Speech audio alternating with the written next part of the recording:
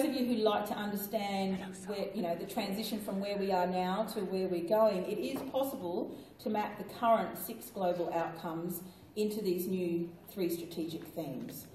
And I won't go through this in detail, but understand that we're not losing any of the core activities that we're currently focusing on. It's just a sort of a reorganisation into something that's a little bit of a stronger framework.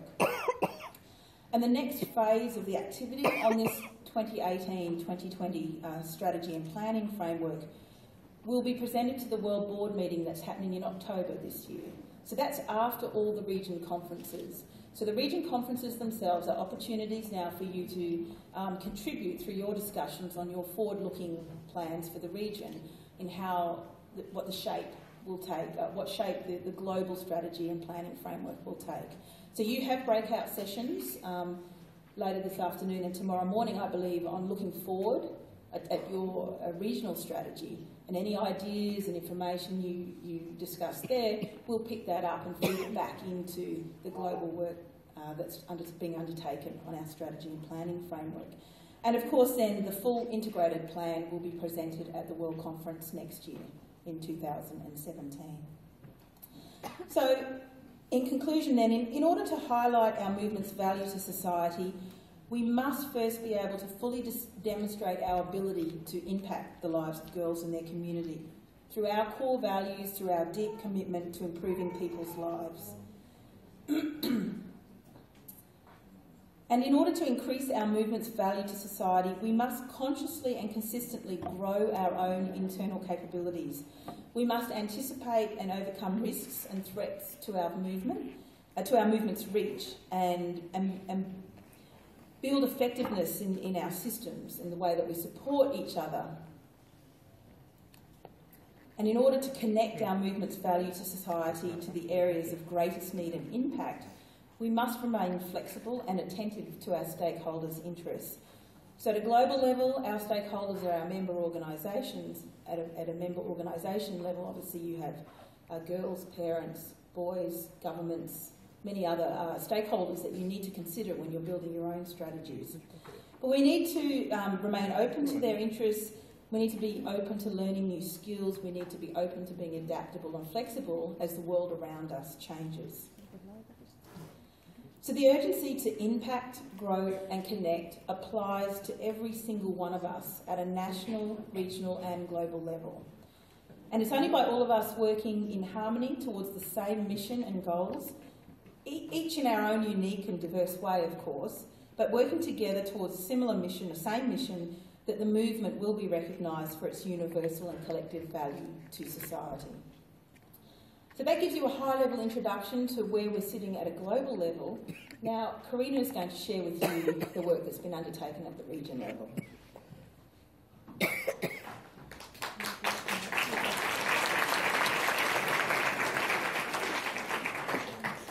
Thank you, Natasha. So I will now show you how the regional strategy is going to fit with all that Natasha said, but also especially where you see the connection to what was presented to you yesterday. Because we proposed to you that we would keep the same 3 topics, gender diversity and growth, as we had in this triennium, and that we would implement what you've just heard from Natasha by focusing on those 3 thematic strategies. And I think, as you've seen yesterday, we spent quite a lot of time in this triennium to do the groundwork on those 3 topics. So we collected information, we educated ourselves in the topics, but we also brought good people together to start doing the work on developing the strategies in those 3 areas. And they developed strategies and plans for the way forward. And we're really, really glad to have core groups, volunteer pools, and the task forces that develop those strategies. And if you think, well, we're all gone at the end of this conference, well, those volunteers were recruited to stay on until the end of the year in order to give the new committee a chance to get into everything, but the work will still continue and the money still spent, and you will still get the support needed in those 3 topics. So the work isn't going to stop just because we're gone and because the new committee first has to get organized, but we really can rely on really good volunteers to close that gap. So what do we want to achieve as a region? So by the end of the triennium, we really want to have retained all member organizations. We want to gain new full members. We want to expand geographically, and I think for us all, it's really, really nice to see that there's people in this room now who might be the first step to this geographical expansion of Europe region. But we also, and that's really an important piece of work, hope that MOs will be able to retain members and grow in numbers. So the plans are set up to develop, like you have heard yesterday from Amanda, that huge plan. Remember, you had that road, and then at the end you have all those things that are going to happen. I'm not sure I covered all of them there because their plans are so immense. But I really think it's all a continuation of what we had. The Mentors Working Group is going to play a tremendous role in that. To continue to work with MOs to give them tailored support to help them to retain and grow. We also want to really make sure that you can learn from each other and create possibilities for you to learn from each other, because in guiding too often we tend to invent the wheel in every MO instead of taking somebody else's wheel and make it even rounder. And we will work with new or possible new MOs and associate members. We want to continue working on gender mainstreaming, and we hope really that also, yesterday's speech by Michelle Paul was one start. We really hope that we can help you also to raise awareness in your MOs about gender questions. And if you then, and we really hope that several MOs will get to the stage where they feel, well, maybe we have to have a look at our program structures, trainings, or other things, and adapt them for gender purposes. So how we will do that is by continuing to mainstream gender in WAGGGS as an organization, and especially in Europe region, but we've also heard from the world level that they also want to take up that topic more and more also throughout all of WAGGGS. But it's really also really about supporting you, doing your work to either raise awareness or then to support your initiatives. And diversity, in a way the work is totally parallel to the gender work, because it's about bringing the topic on the table, trying to mainstream it in WAGGGS, in the Europe region, but also for us it would be really success if as many as possible of you would take up that topic by either getting to the stage of raising awareness, which is always the first step, or then even saying, well, we go one step further and we want to adapt in our MOs. So again, we're going to continue to support you on that with all our skilled volunteers. And I think the key words are really see, so see what happens, then decide to change, and then reach out. The out was covered by my Ukrainian friends, sorry. So reach out to new publics, to the people who are not yet part of our movement. And then underlying all of this is what we call a vibrant region. So with good people, stable funding, and with a clear purpose where we want to go. The region will act as a keeper of the flame, so keeping the guiding values high. And we will act, or continue acting, to act as a bridge between the MOs. Just a short remark before I hand over then to Anita. Some people have remarked to us that after reading the documents, this all sounded really good. but it was not really concrete. And I hope that after what you've heard yesterday, but also this morning in the workshops, you could see what was meant by maybe things that sounded a bit, not so concrete. And we hope that this will help us help us all, and especially you, to understand what we mean by the strategy. But then also as a committee, we had a long discussion that we really also want to leave the room for the new ones to come. So we didn't want to come and give them a plan and say, well, in April you're going to do that, in June you're going to do that. But it's going to be a new committee with a bigger turnover than average, just because of the structures.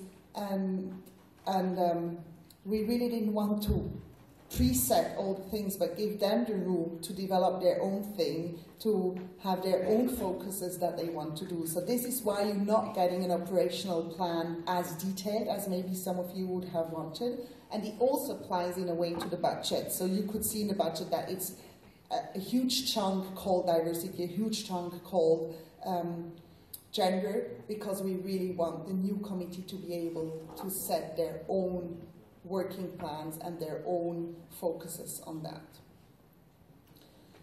I think that's all I wanted to give you as an explanation. There will be time for question and answers later on at the end of this session and in the afternoon as well. And I will now hand over to Anita, who will lead us through information on the staff restructuring.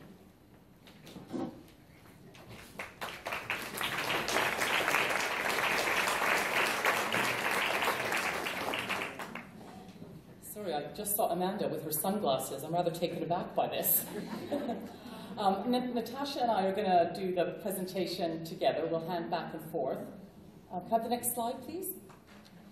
Oh, I'm doing it, sorry. I forgot. I was so good at it yesterday. So we'll talk about wider organisational change, which includes the staff structure. And I'm going to start very briefly by telling you why I joined WAGGGS and a little about me. So I'm from Canada originally. I grew up in a family and community environment that placed great emphasis on the importance of community, on voluntary service, and broadly what we would call social justice. So I have always done volunteering throughout my life, and I continue to do that today. Professionally, I started as a journalist, became a communications professional, moved to London to work at Amnesty International's global headquarters, then to UNICEF UK, and to WAGGGS. So that journey is one of entering the international arena, the human rights arena, the wider change kind of world. And so both my personal commitment and experience and my professional experience came together when I saw the opportunity to join WAGGGS, and I joined for two reasons. One is that I have a deep and fundamental commitment to the mission of the organisation around girl and young women's empowerment and leadership. And I could see the organisation was already showing a wider engagement with the world. And the second reason is that it was a great privilege to be invited to join an organisation to help answer questions about how to be ever more dynamic and relevant.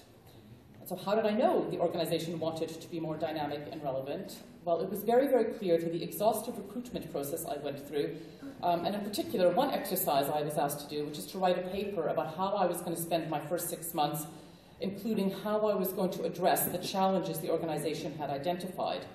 There were 3 pages of challenges that I was given. So, lots. And they were slow. And they were all painting a picture of an organisation that wanted to move from where it was now to somewhere different in the future. From a place where membership was declining in some countries, where we were not front of mind for people who cared about girls, and we were not technologically advanced in a very digital world. And to move to a place where we were growing and thriving, where we were the go-to organisation on girls and young women, and where we embraced technological possibility. So when I started, I met with staff, world board members, member organisations, girls and young women. And the questions I asked were, what are the opportunities and challenges for WAGGGS as an organisation and the wider movement? What did people think my priorities should be in the first year? and what advice did they have for me? And this is all intended to help me understand what the journey from here to there needed to be. I needed to understand where was here, what was our current reality, and where was there, what's the destination we were heading towards. And I pulled all of that together and started feeding it back in what I called reflections. I shared my thoughts with the management team, the leadership team at the staff level. Then I shared it with the whole staff team, with the smaller chairs team of the World Board, and then the whole World Board. And basically I said, this is what I have heard and observed and experienced. And I said, what do you think? Do you think that the picture I'm painting is correct? And broadly speaking, the answer was yes. And so in this way, I was in effect a mirror reflecting back into the organization what had been shared with me.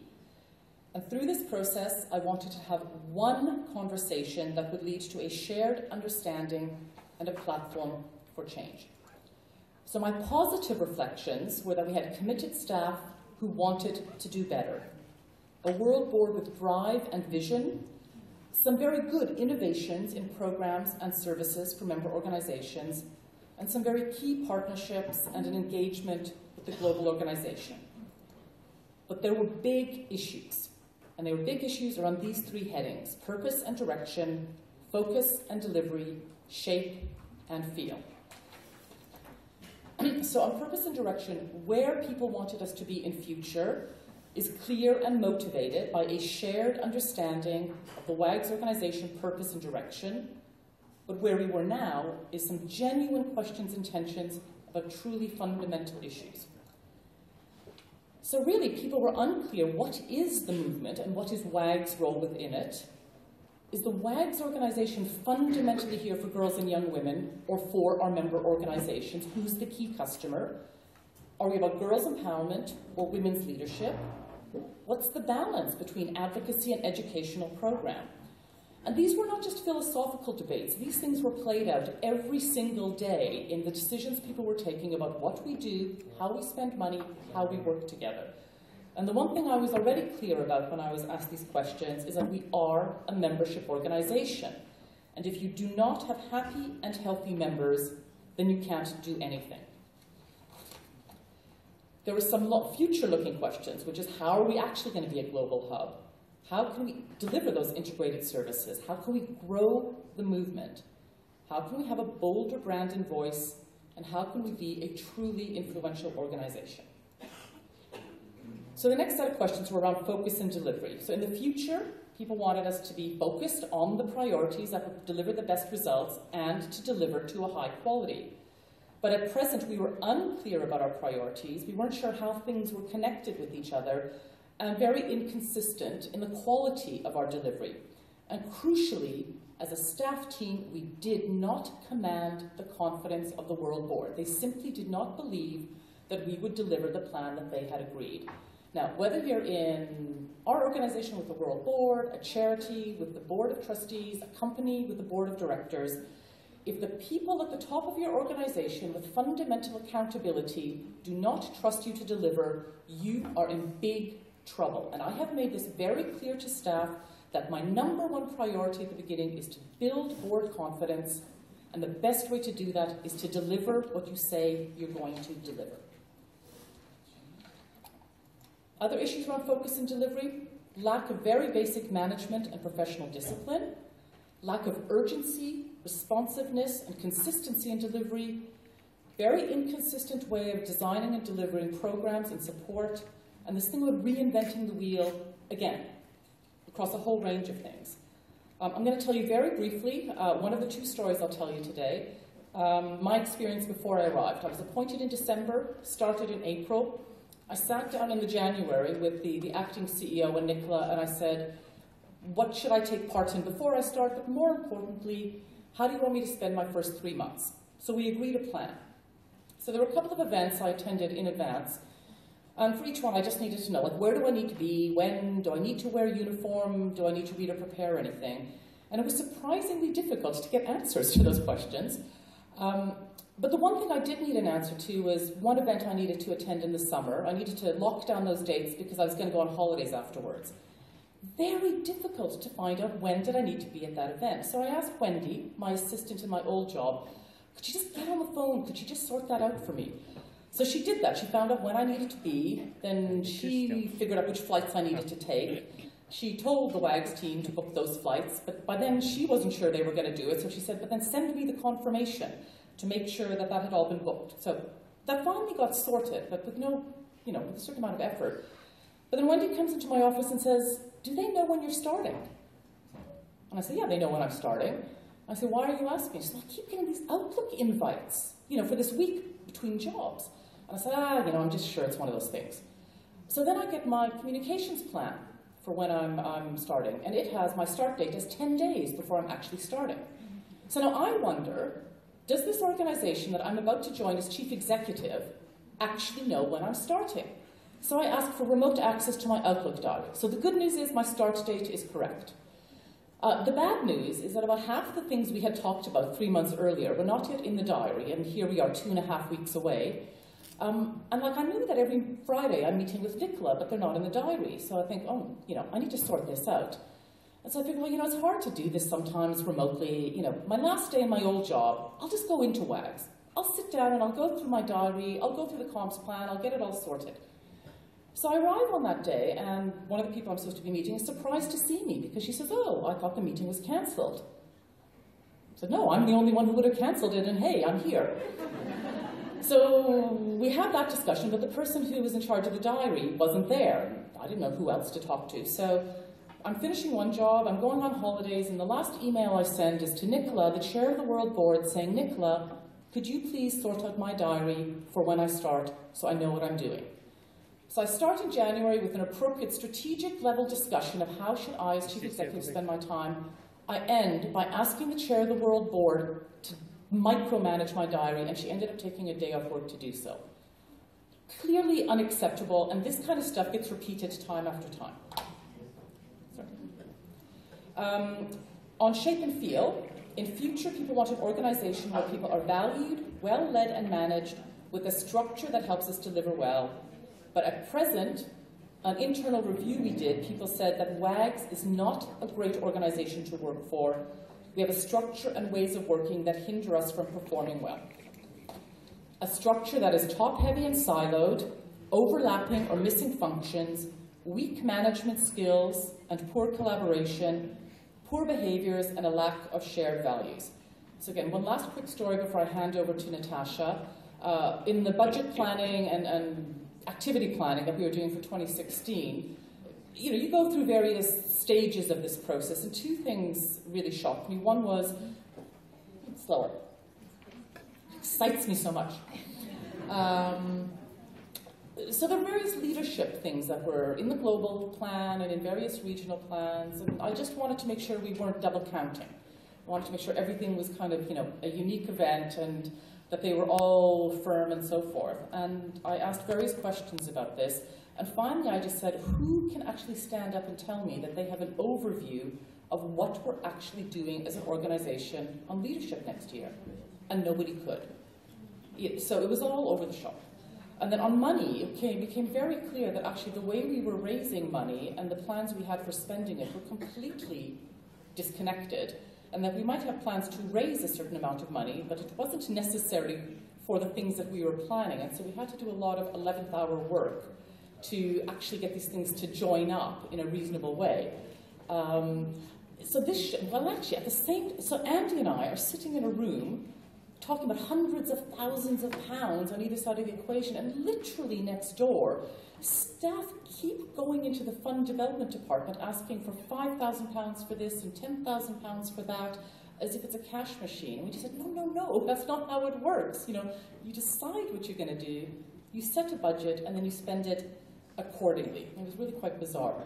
But anyway, so the way I summarize all of this is I think that we are 20 years behind other modern organizations, and I have said that we have 2 years to catch up, because the world is moving fast, and I want us to arrive at the World Conference with people feeling that something is better in the way WAGGGS is operating.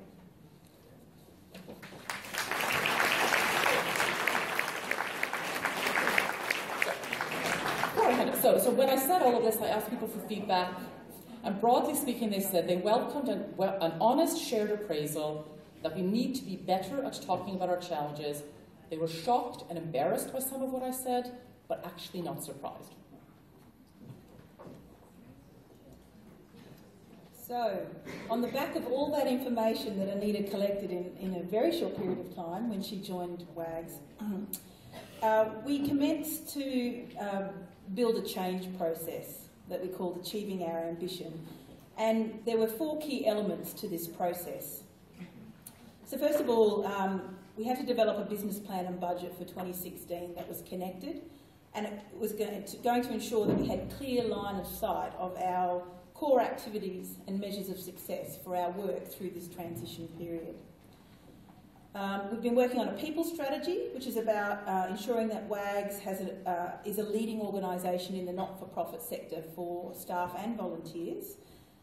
We've worked on the organisational structure, which has been driven by the clear call for action to improve WAGGGS' ways of work and deliver the organisation's strategic ambitions. And there's been a piece of work central to all of this on organisational cultural values. That's the values of the business of WAGGGS. And it's to help us make the explicit behaviours and cultures that define how we go about our work. And to oversee this entire process, Anita created an organisational change team that included individuals that were leading each of these pieces of work. Now, they agreed to 9 key success criteria for this change process. So we defined what the organisation would look and feel like in the long run if we were successful with this transformation. And it included things like ensuring we had a strategic staff leadership team, that we were an organisation focused on innovation and improved service delivery, and that there were positive cultural values, and we had a connected and engaged workforce. So the organisational cultural piece was really central to the Achieving Our Ambition project, and was about developing cultural values that would glue and bind together WAGGGS staff and volunteers in the way that we worked. So we engaged internal and external expertise. We consulted extensively with staff and World Board members over a period of several months, and we identified the 6 key values that you can see listed there. We felt these were critical for us to be working well together. So you can see, therefore, in our work, we are focused on being member-driven, brave, inclusive, empowering, transparent and professional. And for those of you on global working committees, working groups and committees, subcommittees of the World Board, you would have seen these because we're rolling this out through our volunteer structures as well as our staff structures. Anita's already mentioned the challenge of pulling together our business plan for 2016. So we've really focused our energy on 4 key areas of work, which cover the 6 global outcomes of the global strategic plan. But obviously we're focusing on membership growth. That's been specifically driven by the membership development strategy that the World Conference approves in Hong Kong. There's been a big focus on membership services. How do we improve the services we're delivering to our MOs? How do we bring more value to our member organisations? We've focused on positioning the organisation, and we've been focusing on fund development. Then with the people strategy, this is about designing a clear and strong approach for how we're going to develop WAGGGS as people and create a productive workplace. And the development of the people strategy has had extensive input from WAGGGS staff and volunteers, and it's designed to embrace and support our wider talent pool. So you can see some of the key elements of this strategy around leadership and management, requiring a high-performance culture, being a diverse and healthy organisation, looking at people development and teamwork, engagement and communications, planning, resourcing and organisation design, and reward and recognition. And now let's turn to the organisational structure. Now, I expect you're all very familiar with the structure that I'm showing here. This is the WAGGGS governance structure. I hope you're all familiar with it. So we have the World Board, 12 elected members and 5 regional chairs. We have regional committees that are subcommittees of the World Board. We have other standing subcommittees of the World Board in audit, risk, finance, fund development and so forth. And this training, we have 3 working groups, which I hope you've all heard about by now: global engagement, membership growth and membership services. And I want to be very clear that none of the organisational restructure we're talking about has changed any of this. This all remains as it always has. So we're not talking about changing our governance structures. Now, so on the staff structure side then, when I was elected to the World Board and when Anita joined WAGGGS, this was what the department structure of WAGGGS looked like. So there are 7 departments and 8 people on the staff leadership team, together with the CEO. So finance and business support, governance, fund development. There was a chief operating officer with 4 departments beneath her. So we started the process of reviewing the staff structure with external benchmarking. So we talked to WASM, we talked to the European Youth Forum, Save the Children International, the International Federation of the Red Cross and Red Crescent, and we talked with McKinsey consultants who had previously consulted for us. So it was a mix of organisations working with youth and volunteers and working internationally. And some of the key points that came out of this research. Secretariats are generally moving towards a shared leadership model with their members and building a sense of community. Resources and structures are flexible to respond quickly and effectively, and there is a high degree of delegation recommended. Relationship management of members is critical, and generally members are segmented and resources are deployed effectively through those different segments. There's a culture of responsiveness, and this has to be supported by delegation and simple management structures. Most organisations still had geographical structure of some sort, but some had a matrix management with a technical line of reporting in addition. Several commented that events management worked more effectively in a centralised way, and knowledge management was highlighted as essential. We also spoke internally with the leadership team and regional directors to gain their understanding of our staff structure.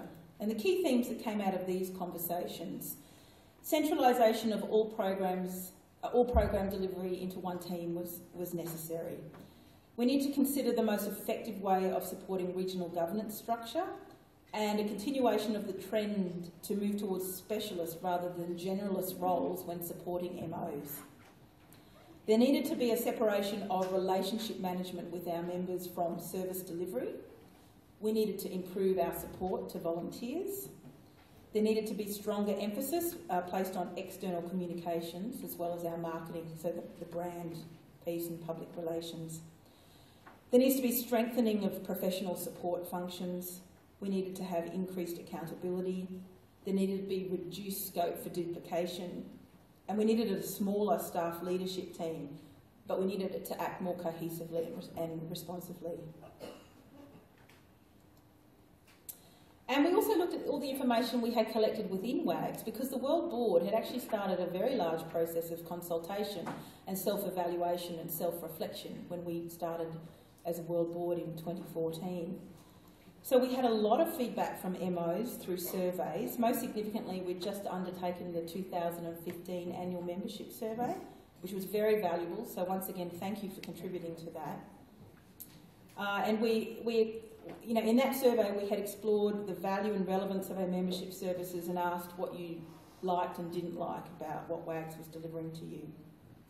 And in late 2014, early 2015, we completed an organisational development report that reviewed the performance and processes of the central business of WAGGGS. And this exercise actually reinforced the case for change.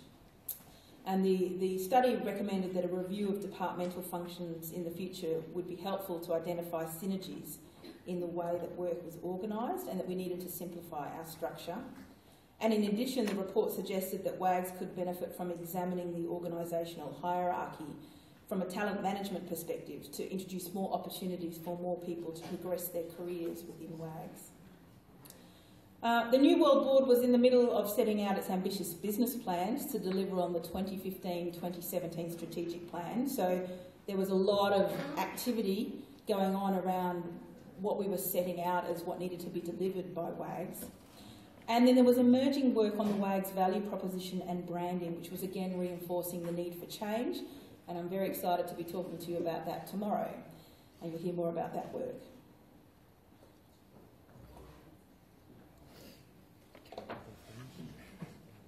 So based on all this, we developed a proposal for a simplified structure based around 4 departments: corporate services, global programs, membership, and engagement.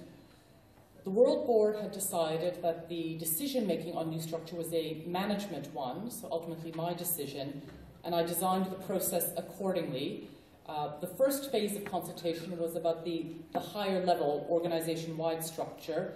That was in the form of a written proposal, which was shared with all staff, the entire World Board, and all regional committees, and we had various ways of providing feedback to that. I wanted to ensure that we were building confidence through the process, but also needed to respect the confidentiality element of it, because ultimately this affects people's jobs.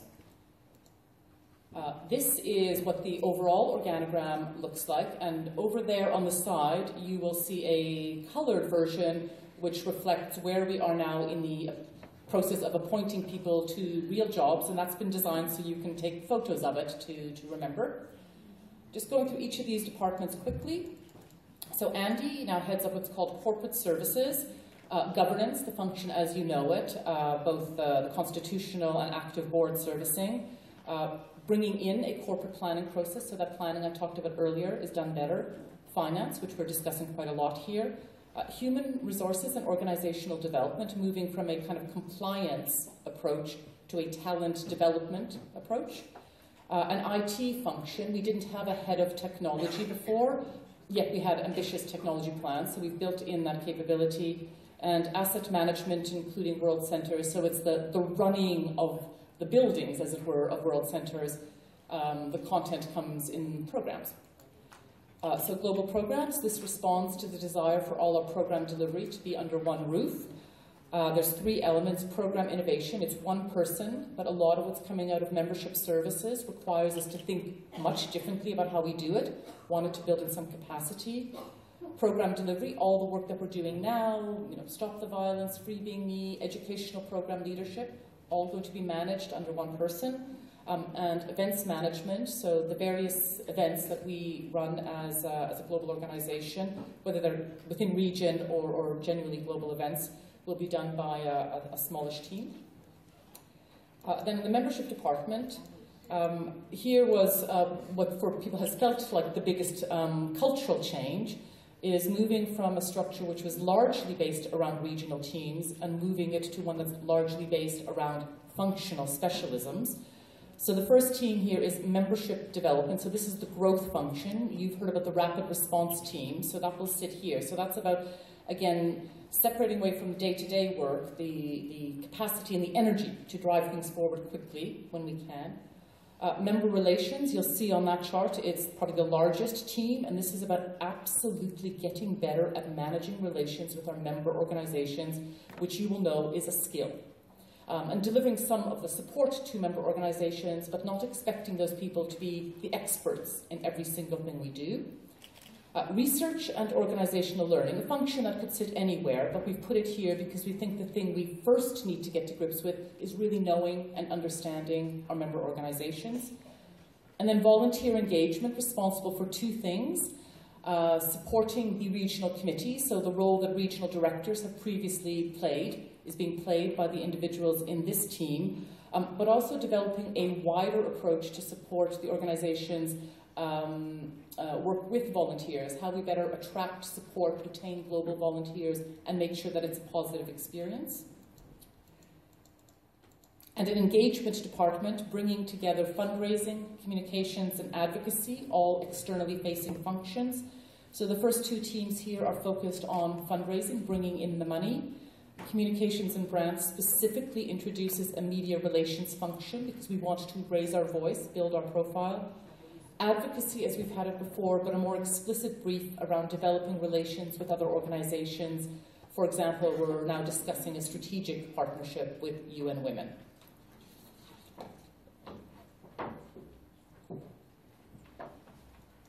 So how do all of these changes bring benefits to WAGGGS? Well, our plan is to become a more strategic, integrated organisation that routinely innovates and collaborates. The centralisation of resources will ensure we operate far more effectively and efficiently. We want to achieve more with no more resource. It will enable us to deploy resources in a way that ensures optimum and timely solution for WAGGGS and for our members. As you've heard Anita mention, we will build additional capabilities into volunteer management, a topic that I'm personally very happy about.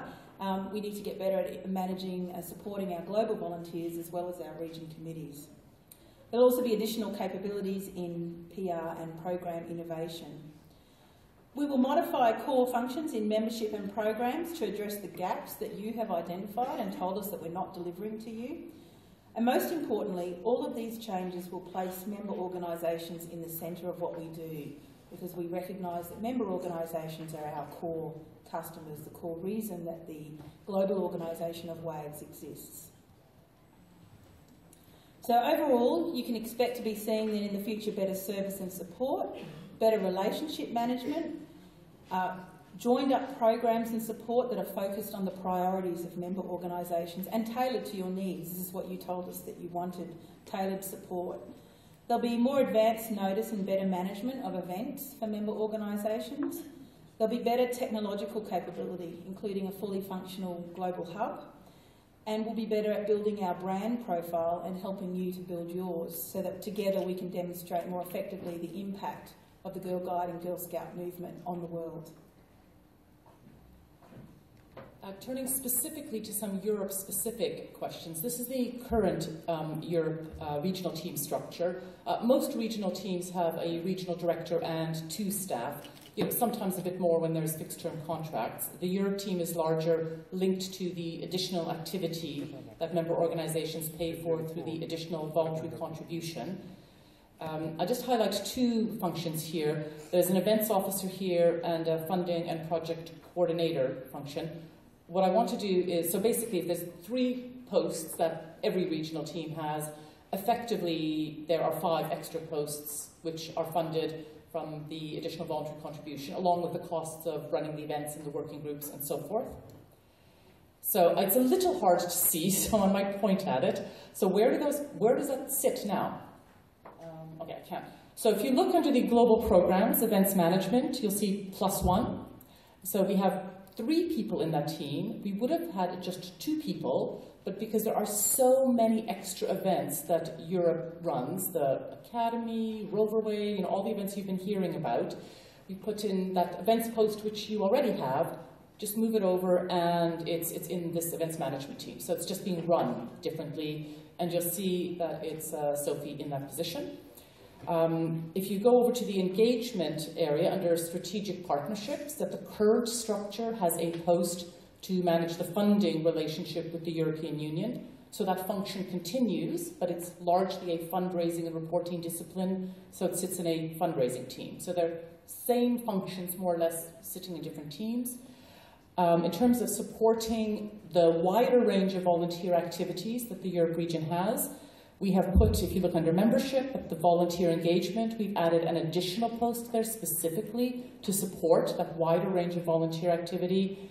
And because there are a number of work streams which you have been hearing about and will continue to hear about, we've added 2 people, 2 extra posts to the member relations team specifically to support that level of activity.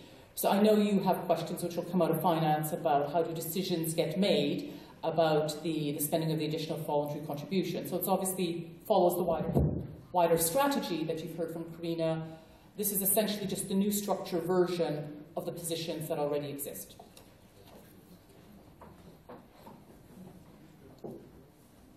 Okay, so some other general questions and that have come up throughout this process as we've been consulting across our global committees and region committees. Are there any changes to regions and regional committees? Well, no, there are no changes to regions and committees, but they will be serviced differently or supported differently through the volunteer engagement team. So, again, a reminder that now sits under the membership department, that volunteer engagement piece of work. And what about regional representation at events and with member organisations? So in terms of working with member organisations, you might interface or interact with regional committee members, the relationship manager for that member organisation, or if the need is there, you might have a specialist come from one of the functional specialists within the organisation to come and support you as a member organisation. And at regional events, again, you'll see regional committee members there. You might see heads of membership or programs, our directors that oversee those departments, or again, the relationship managers, depending on the type of event it is and who's coordinating and if it's an MO-specific event. Will MOs still have a contact and support person? The answer is yes. And what about staff knowledge of regions and MOs? Well, this restructure is not about reducing staff. Retaining staff is a priority. And we, as you've heard from Anita, having staff who are focused on supporting our MOs is a core piece of this staff structure. And having all of those staff sitting in one team will support better collaboration across the world so that we don't duplicate work in regional silos. It will enable us to offer more effective tailored support so we can efficiently deliver services to clusters of MOs who may not necessarily sit within one region and avoid duplication. And just a final point on some other specific European questions. I mean, a wider question that came up in the consultation is, does this mean all staff will be based in London? The answer is no. And again, if you look at the organogram over there, we have staff, about half of our staff are based in different parts of the world. They continue to be based in those parts of the world, and you will see that wherever they're based, that they have jobs in the new structure. And as people leave, in the normal course of life, we will continue to make sure we hire people based around the world, because that's what you do when you're a global organisation. Specifically, are we going to continue to have a Brussels office? The answer is yes. The change of structure does not change any of that. What about the European contribution? There's obviously a wider governance discussion that you have around that, but in terms of how does the structure affect that, I've already explained that the staff that you're already paying for are there line managed in different ways, but still delivering what you have asked them to deliver through that contribution. But we will also make sure that the fund, the money itself, is considered as one restricted contribution and managed as one chunk of money, notwithstanding the detailed questions you will have for Andy, but that you will have clear line of sight of how that money is spent, and I will have confidence that in my management team we're not losing sight of that. In terms of the extra European events, again, they will continue to happen. We've built in the staff capacity. The voluntary contribution continues to pay for those events that you value so much. And in terms of how we collaborate with WASM at the Europe level, that brief currently held by the regional director will be held by the head of volunteer engagement. I recognise that's a lot to absorb in one go. We'll have formal questions this afternoon. I'm around until Tuesday to answer any questions. And just to leave you with that final quote.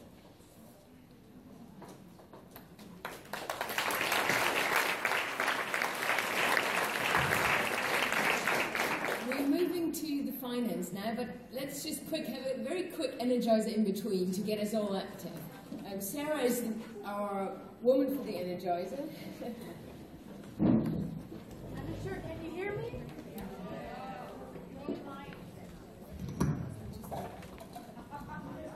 Okay, so do you remember the things that we did yesterday? Yeah. So I will do the stretching again, so please stand up.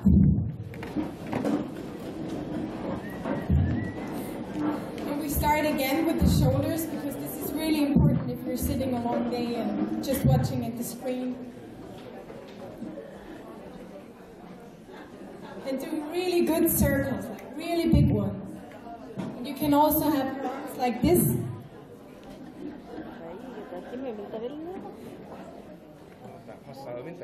And don't forget that you also can do it in the other direction. And now do a little bit of a stretching.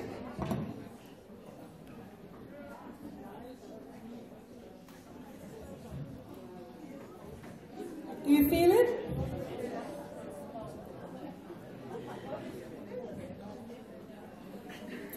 And now try to jump a little bit.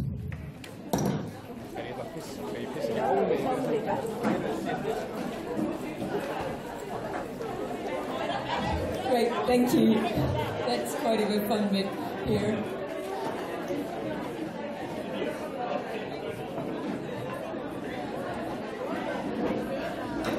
Okay, thank you to Anita, Camilla and Natasha for what you presented so far. We're now moving to finance, after which we take questions to all of the subjects.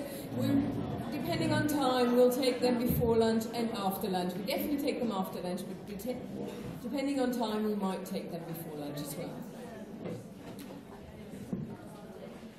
Thank you.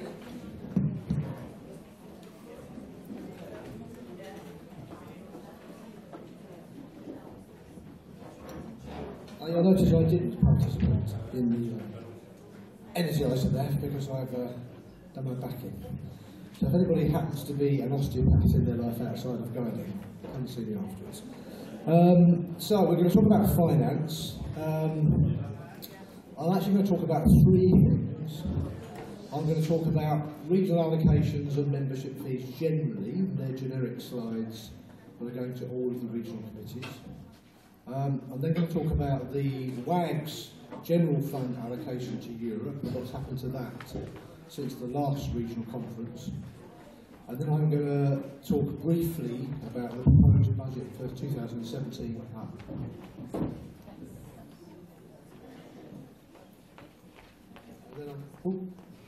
And then I'm going to talk about the proposed budget for 2017 to 2019. Obviously, we've had quite a lot of discussion about that already. And then Rob Vandenberg is going to talk about the actual Europe contribution that's proposed for the coming triennium. So, this isn't the slides that I thought I was going to see. Okay, let's zip forward. I may only be talking about two things in that case. So,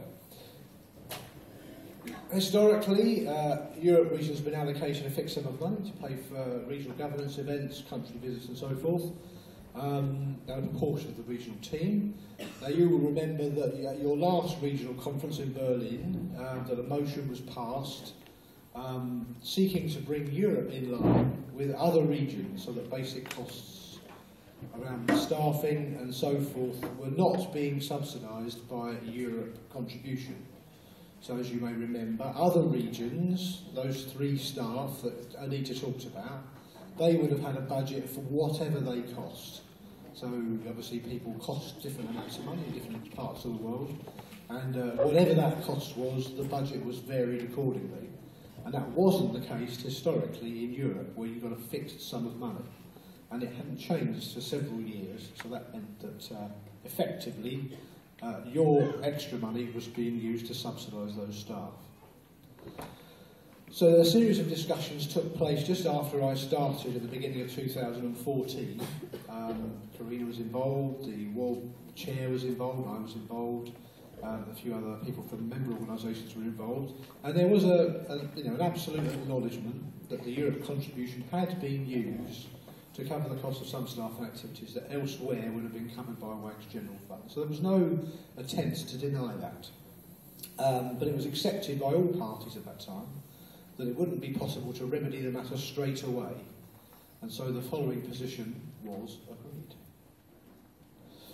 So first of all, in 2014, the World Board agreed to allocate an additional £50,000, which at that time translated as about €60,000, of WAGGGS General Fund to the Europe region, notionally as an additional contribution to all staff. I'm not sure that it actually was used to pay for staff in the end, because there were delays in recruiting to the posts that it was intended for. But it wasn't clawed back, so it did stay with the region. And then the second phase of that, it was intended that in 2015 to 17, the board agreed to an additional €70,000 of general funds for the 15, 16 and 17 budgets. But we acknowledge that even after that, most likely, Europe contribution currently in the current year is probably still being used to subsidise costs to the tune of about £20,000 or €26,000. And a letter was sent to you all in May 2014, setting out that agreement. So hopefully you'll remember receiving that letter. As I say, it's accepted that the Europe contribution is still, in this current financial year, subsidising basic costs by about £20,000, €26,000. But that will be eradicated from next year, so earlier actually than we originally anticipated, by the new staff structure that Anita has just articulated. So from next year, Europe contribution will only pay for staff that actually perform Europe-specific tasks. And she's already talked about those posts, so where they sit in the new structure. There's about 5. We currently anticipate the cost of those posts will be about €224,000, and that's the figure that you'll have seen in the budget, the annual budget that was proposed in the paper. Interestingly, that is actually €40,000 less than the staff cost that was charged to Europe contribution last year.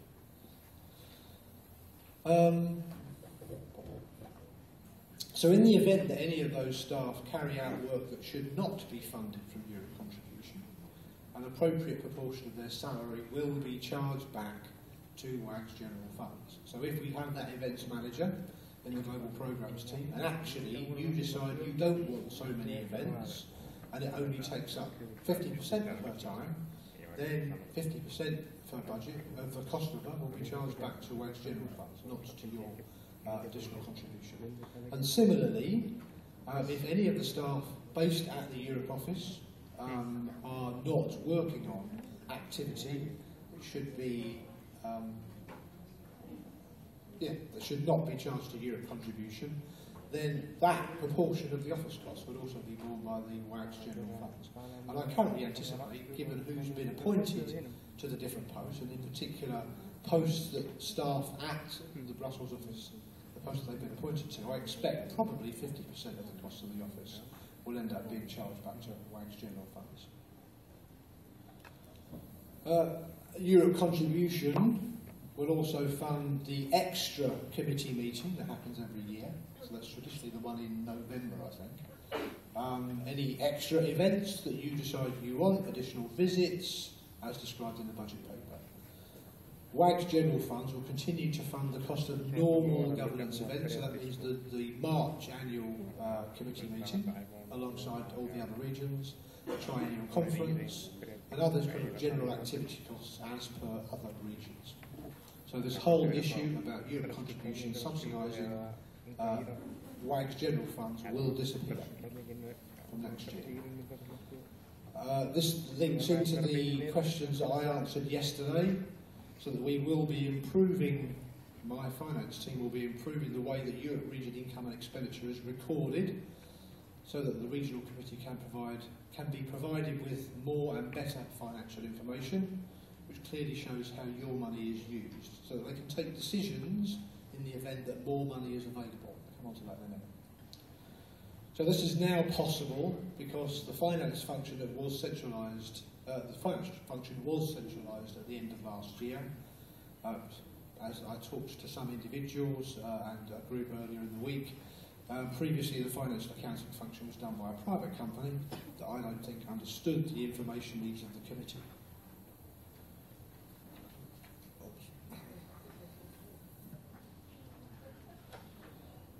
Again, once a year at least, the committee will publish an annual review that will provide information on the use of your money and the current position in terms of reserves. So there will be much more transparency than you've received in recent years. And I'm quite happy to add on to that the promise that I made yesterday around the quarterly financial figures that will go to the committee, and which they will be at liberty, if they wish, to share with you. In the event that actual costs are significantly less than any of the individual proposed budgets, and there have been some discussions about particular lines, and we've admitted that in some cases we don't quite know what was in there, so the office costs line is the one that people have raised in particular. So in the event that actual costs are significantly less than the amounts that we've shown, then the regional committee may either spend that on other things, and I'm sure there's a limitless pool of things that you would like them to do for you, but alternatively, we have raised the option in the report that the regional committee could give member organisations the option of reducing their contributions in the last year of the triennium.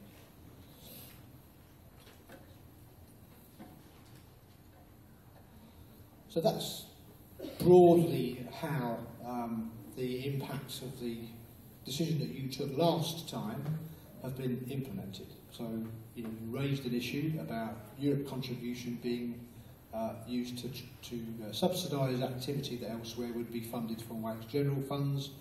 That issue has now been resolved. So looking forward to the actual financial plan for 17 to 20, I've got quite a few slides here, and I may zip through a couple because I think we've discussed some of the points at length already. So the budget paper that you've had focuses on the use of your additional money, including the reserves, plus income from grants, but not what WAGGGS general funds will be used for. It is a fairly insignificant amount of money in the context of the much bigger amount of money that you contribute. So the average amount that a region would receive, if you take the staffing out of the equation, is about £50,000, so 65,000 euros a year. So it's not a huge amount of money in the scheme of things. The figures in the budget are based on the assumption that you will approve the proposals about the Europe contribution payments, which we will discuss shortly. And I think it's important to stress what I've said elsewhere in conversations with individuals or groups. Rob alluded to this earlier, which is in terms of what the process was for formulating the budget. So people have asked, how is it that you can set a budget where you don't actually know what certain things will cost? And essentially it's because what we really did was worked out how much do we want to charge people for their Europe contribution. The sense that we were getting from many MOs was that you didn't want to pay as much. In some cases, you couldn't pay as much because of your own financial circumstances. So we worked on the basis that we ought to be looking at a kind of a 10% reduction in income from Europe contribution. And then we formulated a budget based on that level of income. So, you know, somebody else isn't happy either.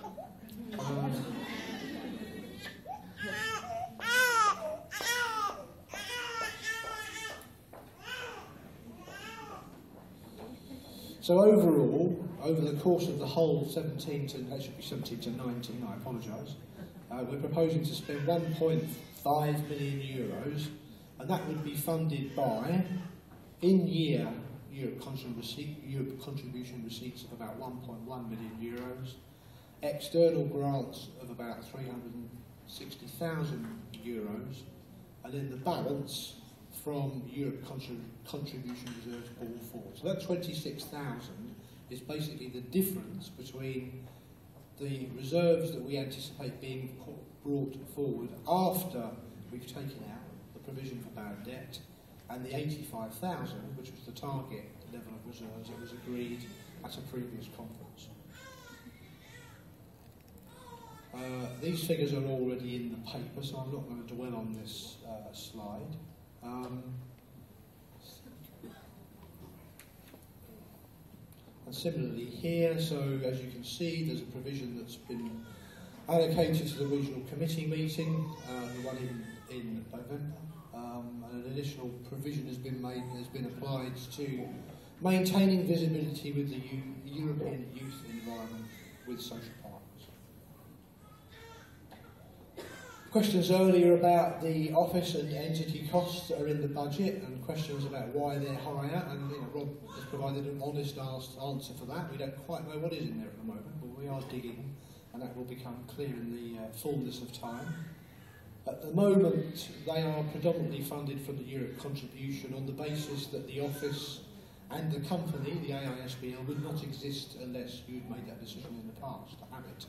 However, as I've said before, a proportion of the costs will be funded from WAGGGS general funds if staff based in that office are carrying out tasks funded from general funds, and that will be the case. We already know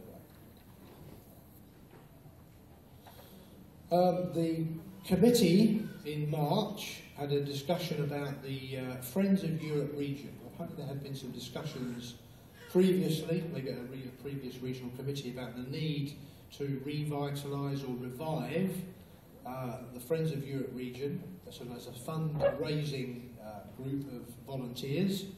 The view that they took was they didn't see any reason why we shouldn't do that, but they didn't think it was something that the committee themselves should lead on.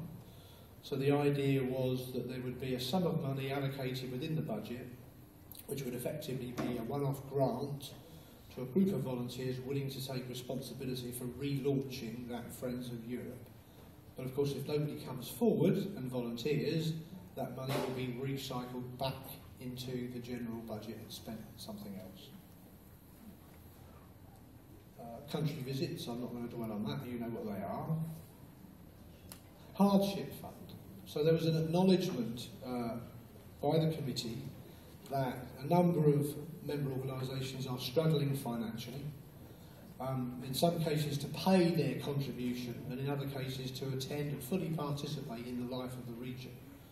There are some people in the room I know who've had a very difficult time over the last couple of years in just paying their bills and so forth, for a variety of reasons. So the concept was launched of a hardship fund, which on the one hand would be used in a similar way to the global membership fee support fund to support organisations in terms of payment of their Europe contribution. And it would work in broadly the same way as the membership fee support fund. And some of you here are already benefiting from that global fund. And secondly, a sum of money to enable participation. So effectively travel grants or accommodation grants to allow people who wouldn't otherwise be able to afford it to attend the World Conference or the regional conferences or the IC Forum and so forth, to make sure that there was high levels of participation in the activities that you fund yourselves and other things.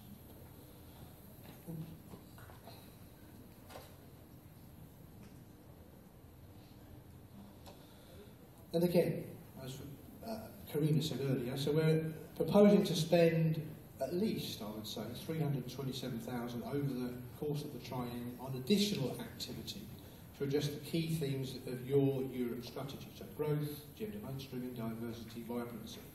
Now essentially that 327,000 is a balancing figure. So you'll remember that I said earlier about the process through which we went through to set the budget, which started off with the assumption about how much money would there be to spend. And what was left, after all those other things, was 327,000. So that's divided between those four broad areas of activity. And this is where things like Roverway and Academy and the IC Forum would come from. Now clearly, if some of those other expenditure budgets transpire to be greater than they actually need to be, then what the new committee will undoubtedly do is roll those additional funds into here. So you will get more activity. Well, you decide at some point to reduce the amount of reserves that you hold, this can be rolled into here as well, and you can have even more activity. And equally, if that level of debt, notional debt of Europe contribution reduces, the bad debt provision can reduce, and those resources can be rolled into this larger fund.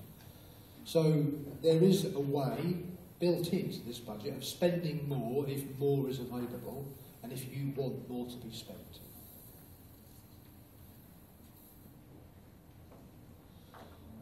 External funds. So the region has been very successful in generating external funding, so having that additional post in the structure, which is retained in the new structure, has brought money in from, for example, the European Commission. And at this stage, we're assuming that around 360,000 euros can be generated over the triennium. In reality, it could be more than that. It might be less.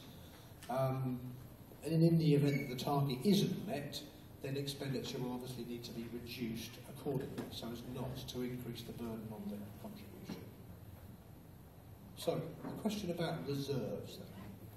So the budget, the end figure on the budget, is an assumed carried forward reserve level at the end of 2019 of €85,000. And that's based on a decision that I understand was taken at a previous regional conference. I'm not sure it was the last one, it may have been the one before. To retain a degree of reserves, which I understand was to cover the costs of potentially closing down the Europe office. And I hasten to add again, not that there are any plans to do so. But it was your decision, I understand, to maintain reserves in the event that you did decide to close down the office. And obviously that would have to pay then for staff redundancy costs, perhaps early termination of the lease, that costs money as well. Now if you decide that you don't want to maintain that level of reserves, then obviously the funds that are freed up can be rolled back into the main budget and they can be used to fund more activity. And as I said before, you should note that in addition to that £85,000, there is already a separate provision of €72,500 to cover unpaid Europe contributions still outstanding from previous years.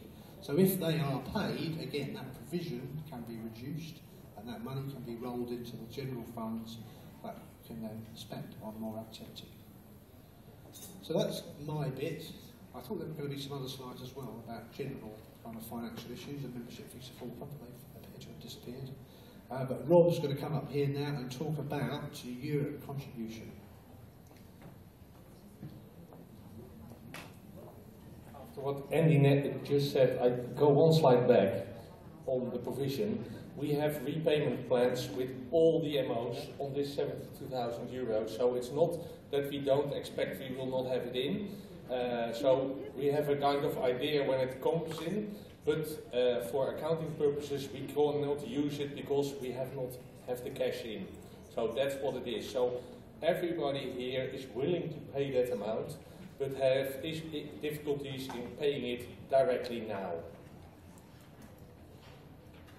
Europe contribution. The Europe Committee is proposing not to change the system of how everything is done and calculated, because we are already changing so much that we thought it is wise not to make it more complicated. So we use the same system. The only thing is that at the last World Conference we all decided to have different bands than the ones before.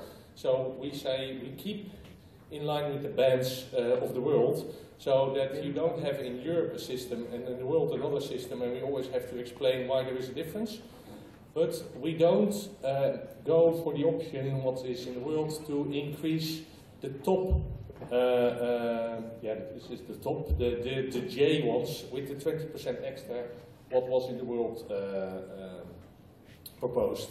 So we keep the same system, we keep the bands as the world is using, where we have I and J just paying 100%. As we all agreed as well, that one MO can never pay more than 50%. And the same minimum payments as we had proposed before.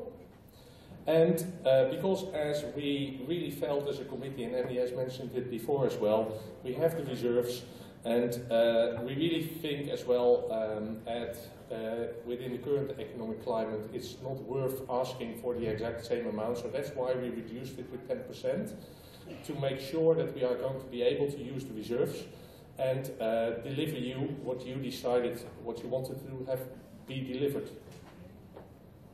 That's it.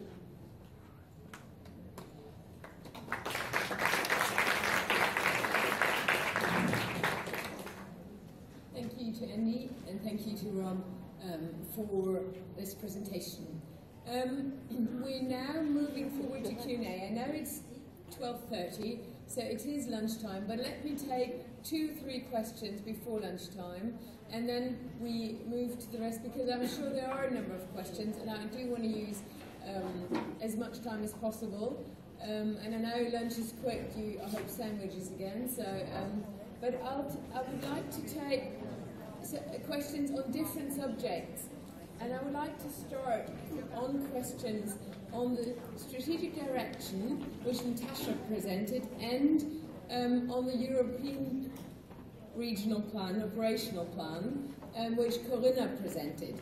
So these two topics. We'll come back to staff and financing after lunch, but let's just, may I ask for questions for the first two subjects, the more content, strategic, direct, world and Europe. Who would like to speak on this subject? Questions from Germany? Anybody else? Okay, Germany, you've got the floor. Fabian, IC, speaking on behalf of the German delegation. I wanted to clarification on the vocabulary sustainable. What is your definition of a sustainable movement? What does that include, and what are concrete measures to achieve that? Okay, I think that's a question for Natasha. Any more questions? Yeah. Greece, is it? No. Switzerland, sorry. Hello, I'm Catherine, IC WAGGGS from Switzerland.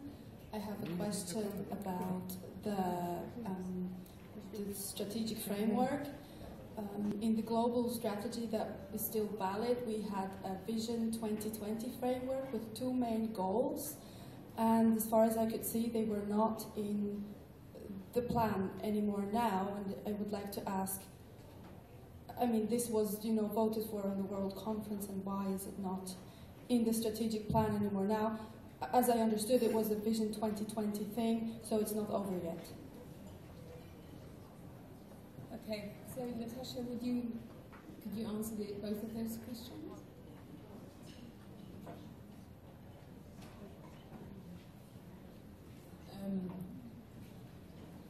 I think if there are these two questions, I would like to have them answered before lunch, if that's fine for Natasha. Yeah, because then we are more or less set.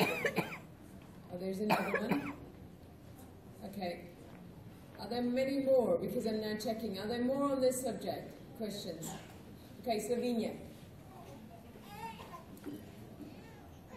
Urška, Slovenian Scouts. We would like to understand, I mean, it was said that you will ensure the staff knowledge over about the MOs, that's being assured in the structure. So for us, we would like to understand how this new structure is going to provide AMPers the knowledge around the MOs